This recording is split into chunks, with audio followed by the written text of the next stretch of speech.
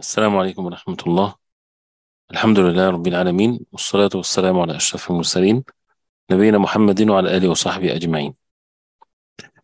Inshallah ta'ala, we continue with the Inabaa, which is to return to Allah subhanahu wa ta'ala with repentance and to continue to be in that state and the consistency and the steadfastness upon always returning to Allah subhanahu wa ta'ala. And we talked about, the how to establish this Inabaa and the levels of it, and that when a person says it's the state of return, that means a person is returning. When you return from something to something else. So, but what does it mean to be in state of return?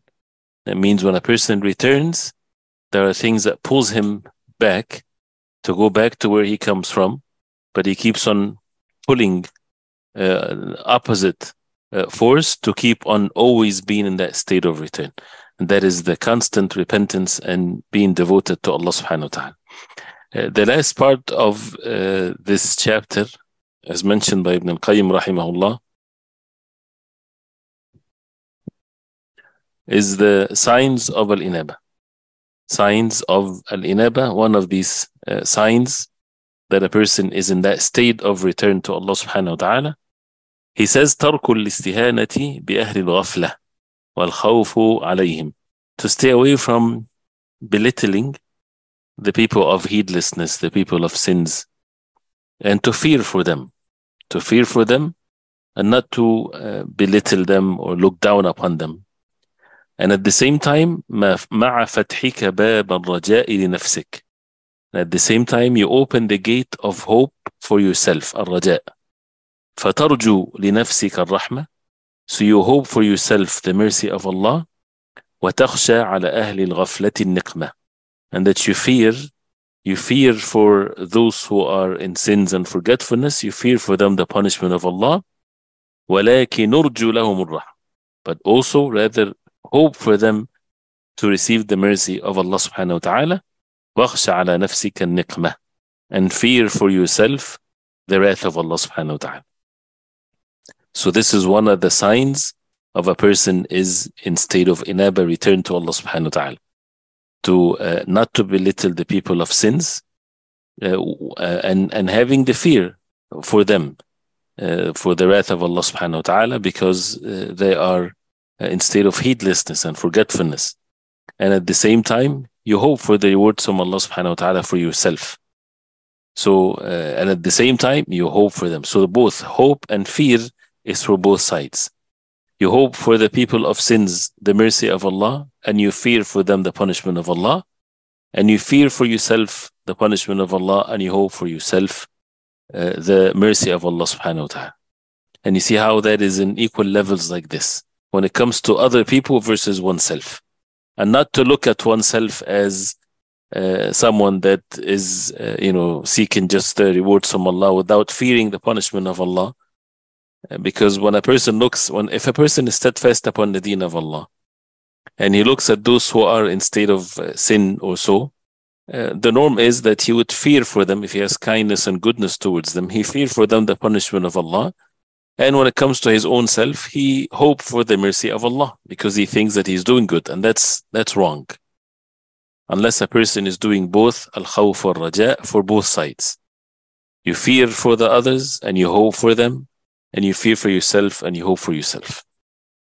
And he says, فَإِن كُنْتَ لَبُدَّ مُسْتَهِينًا بِهِمْ مَاقِتًا لَهُمْ لِانْكِشَافِ أَحْوَالِهِمْ لَكَ. If you have no choice but to kind of mustahinan, that means not belittling them, but looking down at the fact that they're committing sins because their affairs is exposed to you, and you see what they're upon of the disobedience of Allah subhanahu wa ta'ala. If you see that in them, then فَكُنْ لِنَفْسِكَ أَشَدَّ مَقْتًا مِنْكَ لَهُمْ, then be to yourself more belittling yourself than you are belittling them. So if you have to belittle anyone, belittle yourself more. And I hope this is how these different levels is clear. The best is that a person fear for himself and hope for himself, and fear for others and hope for others. And if a person has to look down upon someone, look down upon yourself more. If you have to, then you look down upon yourself more. وَكُنْ أَرْجَى لَهُمْ لِرَحْمَةِ اللَّهِ مِنْكَ لِنَفْسِكَ. And as he said, and be even more hopeful for the mercy of Allah subhanahu wa ta'ala for them more than it's for yourself. And the meaning of arja here is not like you're asking for the mercy of Allah for them more than you ask for yourself, but the hope for the mercy of Allah upon them is more than it is for yourself, because you know yourself and you don't know what Allah subhanahu wa ta'ala prepared for them. So this is how to put oneself in that state of being humble to Allah subhanahu wa ta'ala when it comes to dealing with others. And then he quoted some of the Salaf.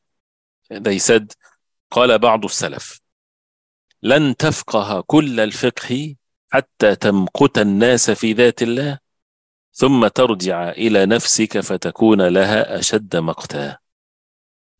This statement is amazing, and only those who really have the understanding of the deen of Allah would understand the meaning of it. And if I translate it, pay attention to when this is translated, so that no one would ask afterwards, does that mean this or that? Because you can easily hear the first part and not hear the second part, or the second part does not register in the same way that the first part is. So what am I talking about here?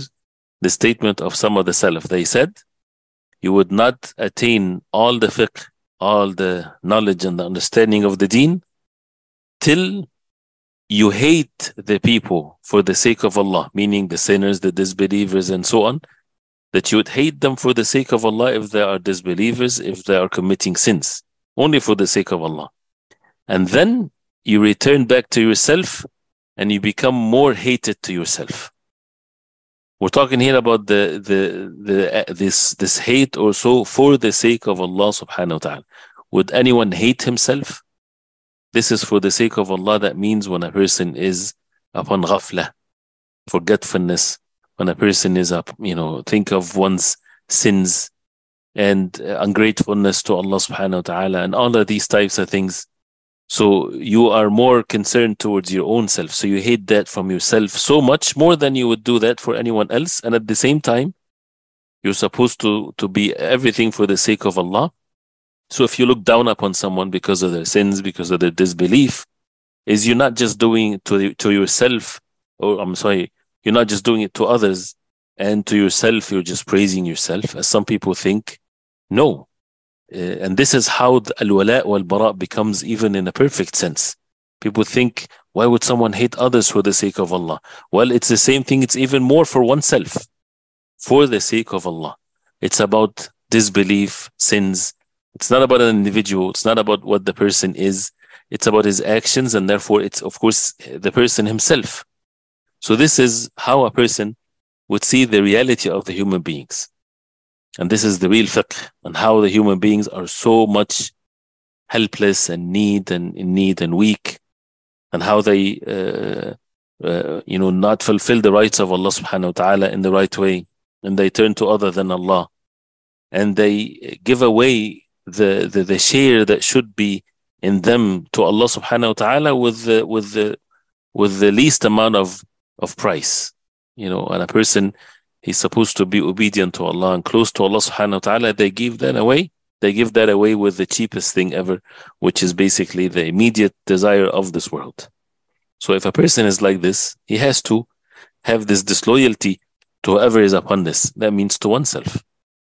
And if a person look at himself and how we are weak and deficient and so on, then he will be treating himself the same way. And this is the real faqih. So therefore, a person would do the best he can to perfect himself, and at the same time not to have arrogance over others or think that he is better than others, because Allah knows best who's going to be at the end of his life, or who's going to continue to be steadfast upon the deen of Allah subhanahu wa ta'ala, and so on. So, and that makes the person always watching his actions and his own nafs, and to really differentiate between what's for Allah subhanahu wa ta'ala and what's for one's self desire. Even the ibadah, a person would get some self reward that he would feel as a result of the ibadah to Allah subhanahu wa ta'ala. So this can be confused when it comes to the rights of Allah subhanahu wa ta'ala. And that's why there are so many different diseases and deficiencies that we can have in ourselves. So that's why the only one that is successful is the one that turns to Allah subhanahu wa ta'ala alone. And then he says a person might do a deed where no one is seeing him whatsoever, except Allah subhanahu wa ta'ala, but still the sincerity is not there. Because he's getting some personal satisfaction or so. And there's nothing wrong with that, with having a personal satisfaction, but to constantly seek help from Allah subhanahu wa ta'ala to be upon sincerity and purity of actions. And he also puts something very important here, the actions or al-amal. There's a distance between one's actions and one's heart. There's a distance, a gap between one's actions and one's heart. And this gap, there are robbers, or there are things or barriers or that can prevent the actions to reach the hearts. So that means a person can be doing so much good deeds, the actions wise, he's doing so much good deeds, but nothing of these good deeds are reaching his heart. And what reaches the heart? The love of Allah, the fear of Allah, hope for the rewards from Allah, zuhd in this dunya, looking down at this dunya versus the hereafter, no zeal or attachment to the hereafter, no light that would separate him or make him among those who are close to Allah subhanahu wa ta'ala, no light to make him see and differentiate between awliyaullah, the righteous ones, and the enemies of Allah, no light in his heart to make him see the difference between the truth and falsehood, no strength in his affairs, because this is the effect of the actions in the heart. So why? Because there's a gap between the action and the heart. And if the deeds and the effect of it reaches the heart, it would fill the heart, love of Allah, fear of Allah, hope for the rewards of Allah, and all of the things that are mentioned, and a person will be able to see the difference between the truth and falsehood and so on. So this is important, to make sure that the deeds are done for the sake of Allah, following the way of the Prophet ﷺ, and focusing so that we get affected by these deeds and applying these actions of the heart so that it stays in the heart, meaning these deeds done by the heart with the physical actions. And the same thing between the heart and Allah subhanahu wa ta'ala, as people might, the heart might be prevented of being close to Allah with arrogance, with liking oneself, with seeing so much the action as if it's something, and forgetting the favors of Allah upon oneself, and things that are hidden. And Allah subhanahu wa ta'ala is the most merciful. A person should not give up on the mercy of Allah subhanahu wa ta'ala.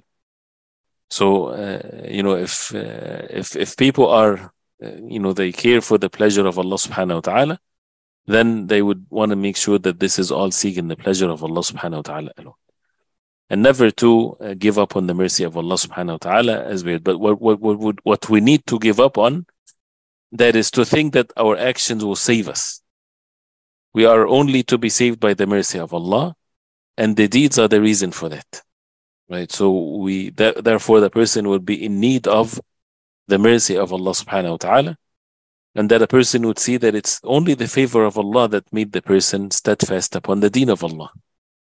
Right? So to see this and to witness that with one's heart, and to see that we are in so much in need of Allah subhanahu wa ta'ala. As Sheikh Ibrahim Zidan rahimahullah said, وَالْفَقْرُ لِي وَصْفُ ذَاتٍ لَازِمٌ أَبَدًا كَمَا الْغِنَى أَبَدًا وَصْفٌ لَهُ ذَاتِ, which means al-faqr, to be in need of Allah subhanahu wa ta'ala. Like a faqir is one of the characteristics of oneself that never leaves us whatsoever. At all times we are in need of Allah. As al-ghina, or being the most rich, which is Allah subhanahu wa ta'ala, is a characteristic and attribute of Allah subhanahu wa ta'ala that never leaves Allah subhanahu wa ta'ala, means it's always there. So we're always in need of Allah. And Allah subhanahu wa ta'ala is never in need of anyone, but He's the most rich subhanahu wa ta'ala. So anything that good happens, then for the person, he is grateful to Allah. It's all by Allah subhanahu wa ta'ala, and there's no one worthy of worship except Him. And then constantly working of having the effects of the deeds and removing this gap between the deeds and the hearts, and removing the gap also between our hearts and Allah subhanahu wa ta'ala. We need to be close to Allah subhanahu wa ta'ala, and what gets the person to be close to Allah is to remove the arrogance and liking one's actions and these types of things that prevents the person from being close to Allah subhanahu wa ta'ala. And that's why as-sujood is the closest position to Allah subhanahu wa ta'ala, because it's the most humble position. And this is what Iblis, he refused to make sujood to Allah. And why? Because of the kibr, because of the arrogance. So the believers, when they increase their sujood, that means they increase their salah. وَاسْتَعِينُوا بِالصَّبْرِ وَالصَّلَاةِ. This is what gets the person to be closer and closer to Allah subhanahu wa ta'ala. And this is how to stay in the state of inabah and to be obedient to Allah, and always being in state of return to Allah subhanahu wa ta'ala. I hope it's clear, or if it's not, please let me know, or if there's a part that you didn't understand, let me know, inshallah, and we ask Allah subhanahu wa ta'ala to make us benefit, inshallah. وصلى الله وسلم وبارك على محمد وصحبه وسلم.